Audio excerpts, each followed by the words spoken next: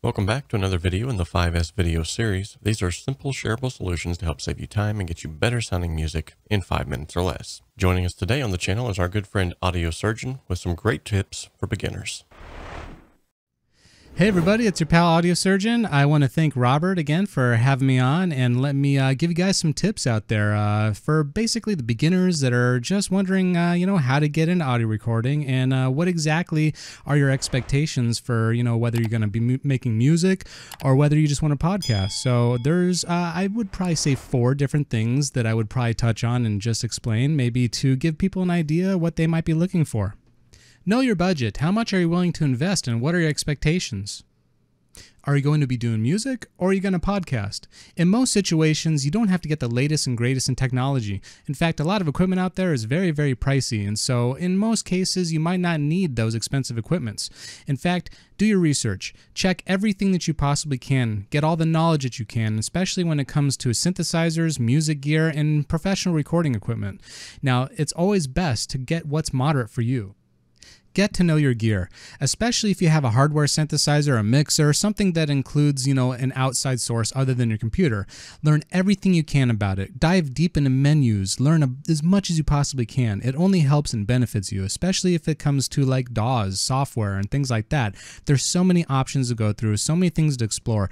And the more that you look into it and the more that you surprise yourself for learning new things, you'll be able to go back and retract and do things faster, quicker, and more efficiently, especially with hardware synthesizers. Don't be afraid to go in there and mess around with the options. Change settings, see what other things do, especially with MIDI control and different things like that. And when and if something does happen, you can always do a hardware reset. So if there's something that doesn't, work anymore or something that, for instance, isn't clicking, you can always go ahead and reset those settings. And that's included with most software as well. One thing that's for certain is that I do recommend that you go out and learn your software. Go out and get a great DAW, or in fact, there are free ones out there as well. I know 𝗁𝗏 by BandLab is particularly the one that this channel focuses on, so if you don't have the income, go ahead and check it out. There's nothing wrong with checking out something that as long as it's free. So the great thing is if you like it, you can use it, and it works for you, that's awesome. If you want to go out and expand and go into other, ventures, there are definitely many different DAWs out there, but don't be confused because some of them, again, the prices might range in certain areas that are kind of expensive. So unless you're willing to dive into many different programs, stick with the one that works for you. The one that I particularly recommend though is FL Studios. I particularly use FL Studios for most of my work. It's great for working out in music and also great for podcasting. So that's what I like to use it for.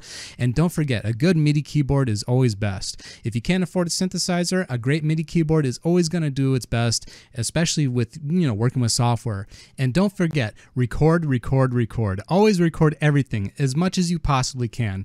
It's always best to get everything that you can get onto your computer, record it, check it, maybe years down the road. You'll see how much you've actually progressed with your, the things that you learned, or for instance, musical technique.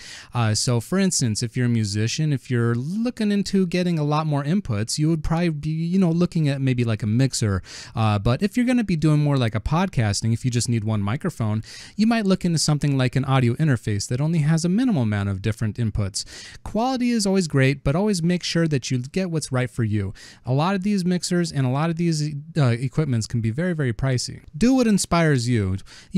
Listen to your favorite music. Go out and enjoy art. Do things that you normally wouldn't do. Put yourself outside the box if you can.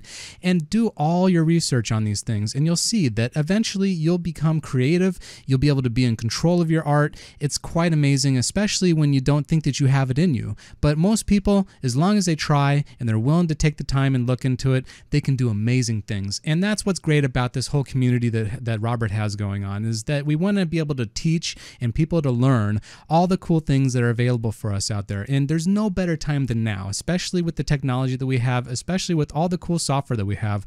Creating things is as easy as 1, 2, and 3. So if you take these tips, and they're not exactly the most detailed things out there, they're kind of more basic information for people to kind of take in consideration. So take it one step at a time and you'll see that your art and creativity will go higher and higher. And thank you again so much. My name is AudiosErgeon, and if you want to check me out, I'm on YouTube, SoundCloud, pretty much anywhere you can search AudiosErgeon.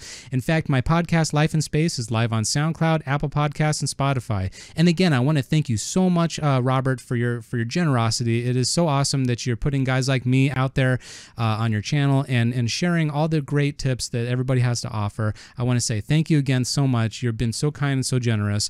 I hope everybody enjoys the rest of their day, and again, thank you so much.